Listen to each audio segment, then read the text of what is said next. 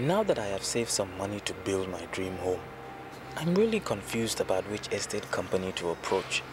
My friend had a bad experience with a particular estate agency after completing his payment and could not even get his title deed. This is serious. Good afternoon. How are you? Thank you. My name is Oli. I'm from EJ Investments. Have a seat. Thank you. You know, I must say you came at a very right time. Really? I was thinking about houses. Great. What can your company offer me? EJ Investments can offer you a lot. We're unique in the market. Okay. We own our properties and we ensure that they're developed with modern technologies. They're affordable and they're strategic locations. We don't just sell pieces of land, but we create settlements.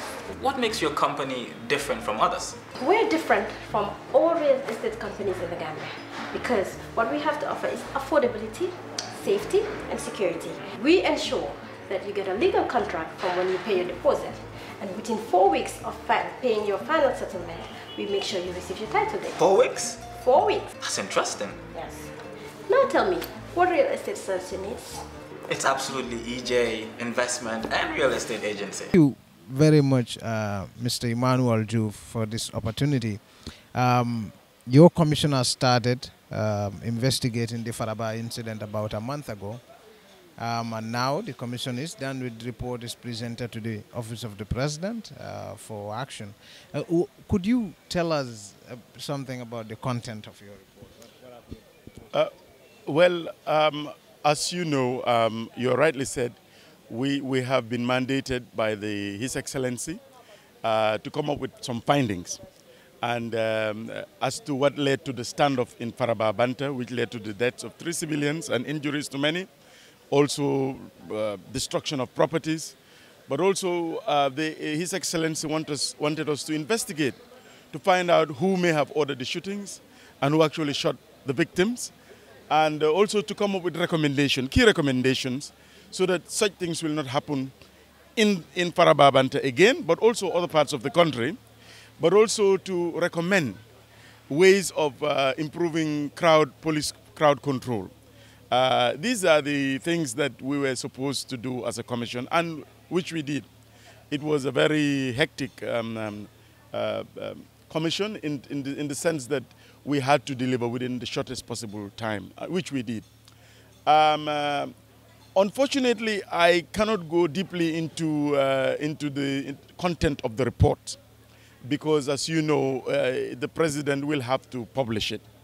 I would tell you, however, that we were able to talk to 85 witnesses from the PIU officers involved on that day, the people of Faraba Banta, the Geology Department, the NEA, Lands Office, and all those who were part of the process of issuing license to Julake. And also we did interview Julake. We interviewed the pathologist who carried out the postmortem. We looked at medical records. We also looked at the coroner's report. So all this informed, and we also talked to experts who were not direct witnesses to the incident, but had knowledge which would help us inform our report. And we have actually come up with the findings as to what led to the standoff. And we have also provided His Excellency with recommendations based on the testimonies of witnesses and our site's visit to Sanyang, Gunjur, and also Faraba Banta. Where are you? Could you probably say, if that's possible, if there had been confirmed cases of culpability? What I will tell you that in our findings, yes, we did recommend that some people were culpable. That was there, and I think that's all I can tell you. There were people who were culpable. Many shooting. There were those who destroyed properties, who were identified in the reports. And I'm sure, I know journalists, you want things to be done quick there and then, but I'm sure if you bear with His Excellency, very soon you will have the full text of the report and the named individuals in this report. Yes, we tried to make it as comprehensive as possible. That is what we discovered. And was there any recommendation of prosecution? There were recommendations. There were recommendations. There were recommendations. There were recommendations, and you will find it in the report. There were recommendations. Yes. Yes. So did it touch on all the key individuals, including the licensing process? Yes, we looked at all of it. That's what I told you. We looked at 85. We spoke to and listened to the testimonies of 85 witnesses, the geological department and their staff, because as you know, they issue license for mining. We also talked to the National Environmental Agency and their staff.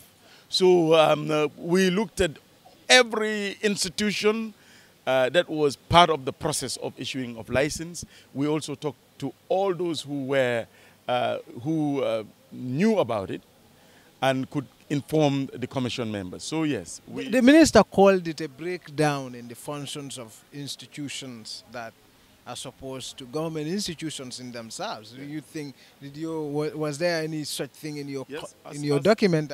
As you know, what the minister gave was he gave a quick rundown of what he read in the report. And as you said, he himself said that, yes, there was poor coordination sometimes, some gaps.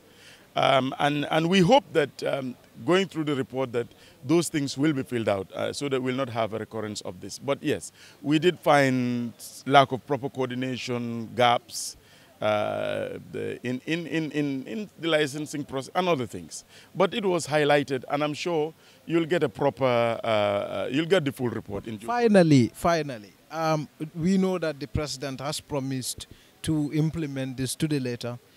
What do you think your recommendations and your findings will change if they're effectively implemented? Yes, as I said, our job was to come up with the findings, what led to the standoff.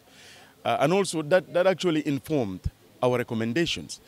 Hopefully, if he looks at the gaps we've mentioned, that there are certain things that we need to revise. There are certain things that we need to revisit in the whole process. You know, security sector reform, the licensing process, consultation with stakeholders in this process. So if those things are implemented, I really think that we can avert, we can stop another Faraba Banta from happening in this country. Yes, but be patient. Very soon, as the Minister of Justice said, he's going to prepare a white paper, and the President, this will come out very soon.